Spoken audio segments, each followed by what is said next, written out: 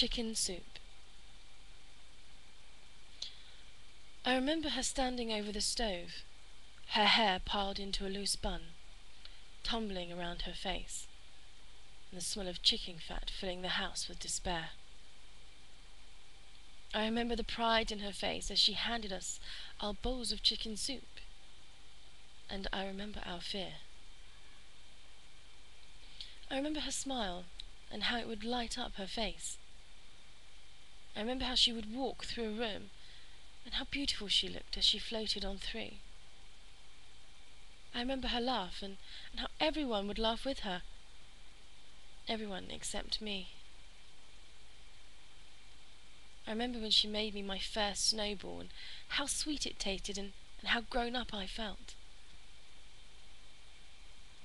I remember seeing her in bed with a bottle of wine and throwing it at her in anger. I remember packing my bags and then the car ride to the coach station. I remember feeling alone and afraid. I remember asking her if she loves me, and then the silence that followed, as she whispered, "Of course I do, even if it means I can never show it."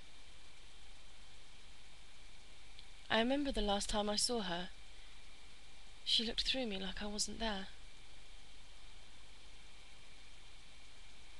I see her look at you the way I always wanted her to look at me, with a mother's love and tenderness. So I close my eyes and